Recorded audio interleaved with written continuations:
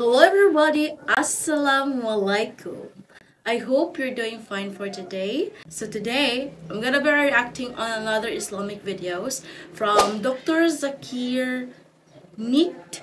So I'm very kind of curious of this topic for today because for today's video, it would be if Islam is the best religion, then why are Christians more in number than Muslim? So to tell you honestly, I've been kind of curious to watch this, to hear this video for today. So that's why let's hear what Dr. Zakir Naik said about this. But before I'm going to start the video, I have some questions, guys. So guys, I'm just wearing hijab today, as you can see. And yes, is it okay to wear hijab even if you are not Muslim? So I'm just very kind of curious to ask this. So guys, please comment down below. So without any further ado, let's get ready to the video.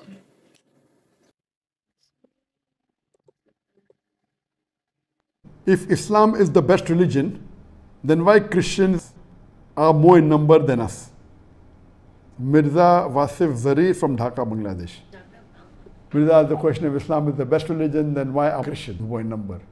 Point number one, those who are in the maximum number, those who are in majority are not always right. This is a wrong concept, that those who are in majority are always right. And that which is in large numbers correct. I can give you several examples.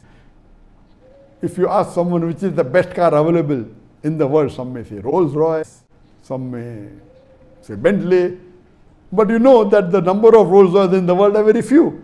The number of Bentley are very few. The number of Maybach are very few. The largest company of cars that is sold is Toyota, and Toyota is not the best. It may be, it may not be. For knowing what is the best, you have to analyze the specifications. If you want to know which is the best car, you have to know what is the average of the car, what is the safety measures, what is the look of the car, what is it made of, what is the pickup, what is the horsepower, all these things. Then you can decide, not just who is using it maximum. And even a person using a Toyota will agree that Rolls Royce is better, but he would not want to spend that much money. He may not have the money, or he may not want to spend the money. He may have the money. Let me tell you, I do agree with you. People who fill the census form today in the world, maximum are Christian.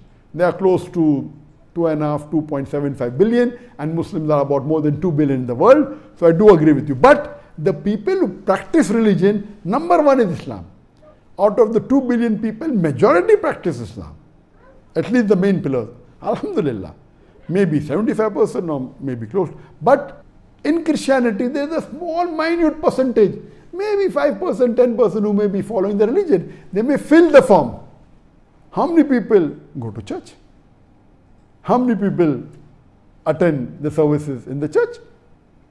If you ask them, most of the Christians don't believe also Jesus is God. Most of the people don't believe in the teachings of the Bible.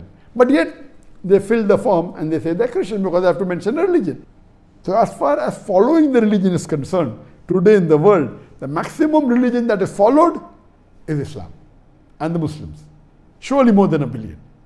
But those people who claim are Christian, then according to a survey, inshallah in the next maybe 50 years, Islam will also overtake Christianity even in numbers in filling of census form.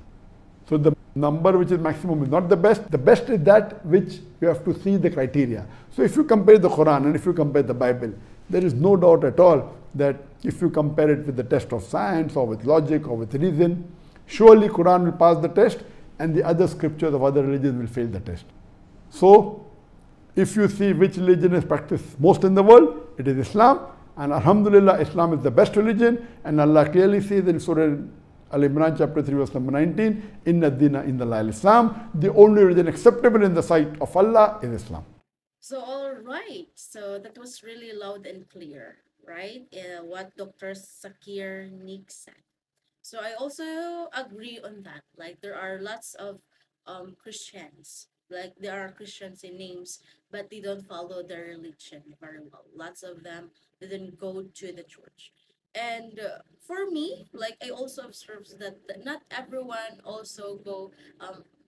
For me, not every Muslim also go to Namaj.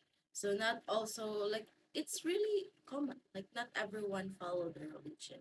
So all right, I would be add on like maybe it started why something like why Christian is more than Muslim. It's because maybe when Jesus crucified and crossed, lots of people believe lots of people believe that he is a son of God, something like that.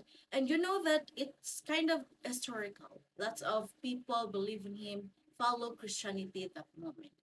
And also, maybe it's also a historical context. Like Christianity had a head start over Islam by serving several centuries.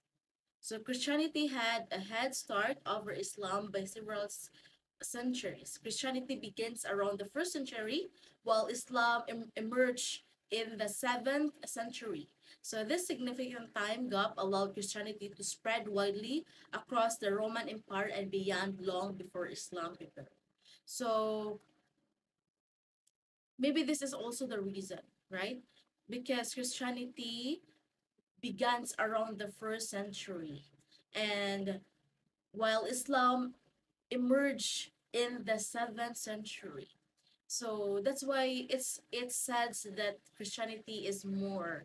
So that moment when Islam emerged in the 7th century, significant time gap allowed Christianity to wide. So that's why Christianity is more than Muslim. But I also feel like maybe after that Jesus sacrificed or crucify the cross, maybe lots of people believe and follow Christianity that moment. So they become, that's why lots of people follow Christianity than Islam. And I also agree with Dr. Zakir said, uh, lots of Christianity. There are lots of Christianity, but they don't follow Christianity. They don't go to church. And I also feel like it's like similar also because not every Muslim follow their religion. Not every Muslim pray 5 times a day. So they are also Christian, Islam, Muslim also say that they just say they are Muslim, but they never follow their religion. So yes, I also agree. I really agree to Dr. Zakir Naik said about that one. And but what one thing about Islam I really love because lots of them, mostly Islam, follow the religion. They follow the rules because I really like it because they really follow what is Islam is. They really follow their culture. They really follow their religion. There are lots of things that you need to follow in Islam. That is what I love Islam.